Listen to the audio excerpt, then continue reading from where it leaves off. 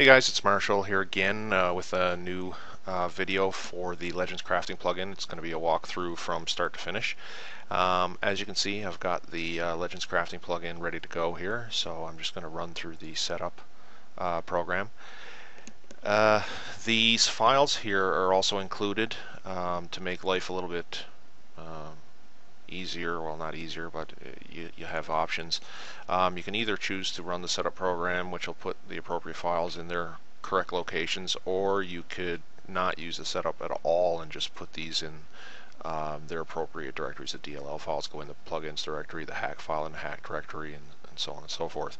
So it's your choice. I'm going to assume you're going to run the setup program and go from there. It does basically two things: puts these files in the appropriate directories, and then it also creates desktop shortcuts for the manual and this Excel spreadsheet here that we'll get into a little bit later. But it's just there for you to help you out. The setup program is just kind of a typical Windows next all the way through.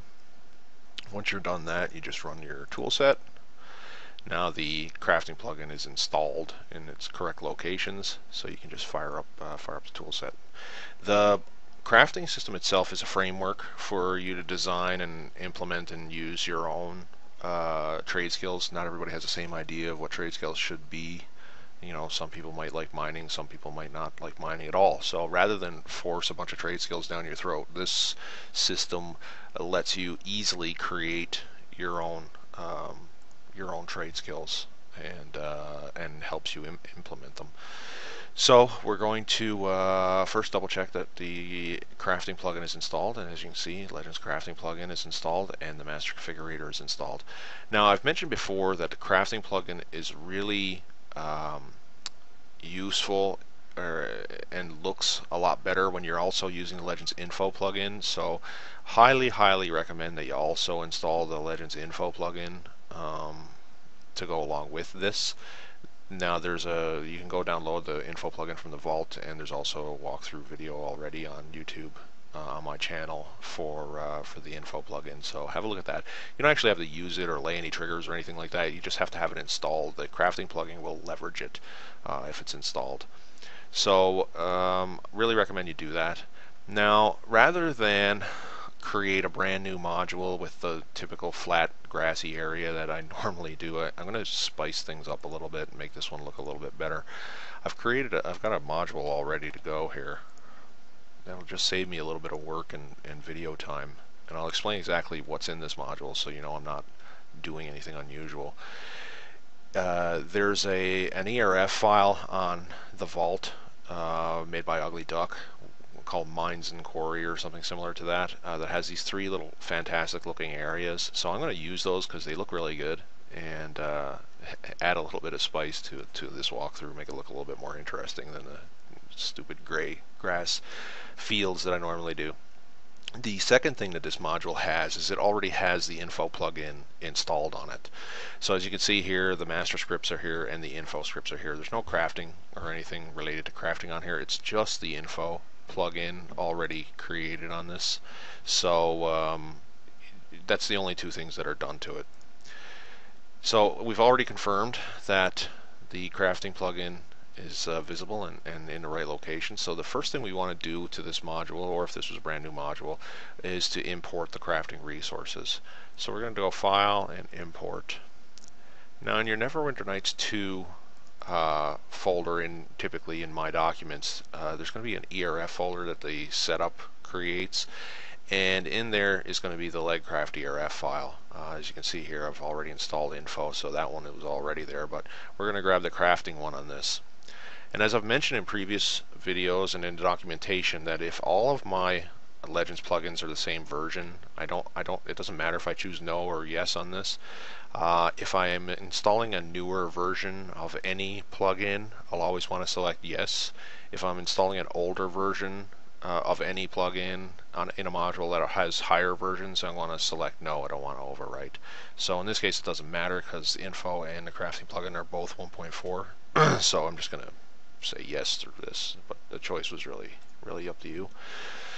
So I've got those installed, and now the next thing I want to do is actually configure things. So I need to run my master configurator again, I ran it once already when I was installing the info plugin. As you can see here, the info plugin is active and my database information is already filled in.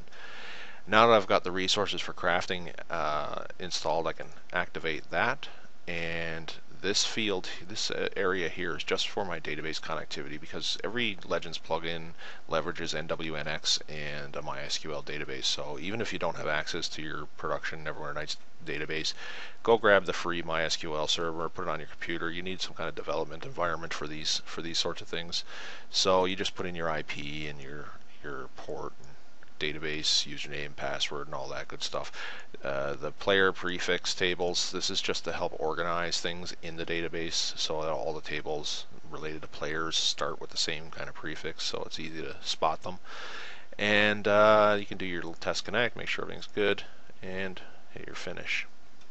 Now, in any areas that you create with the plugin, with most Legends plugins, you need to typically do a on-client enter or on-client exit script for them.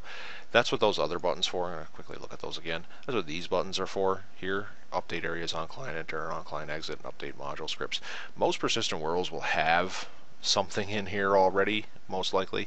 And if you do, the modification is really simple to an existing script.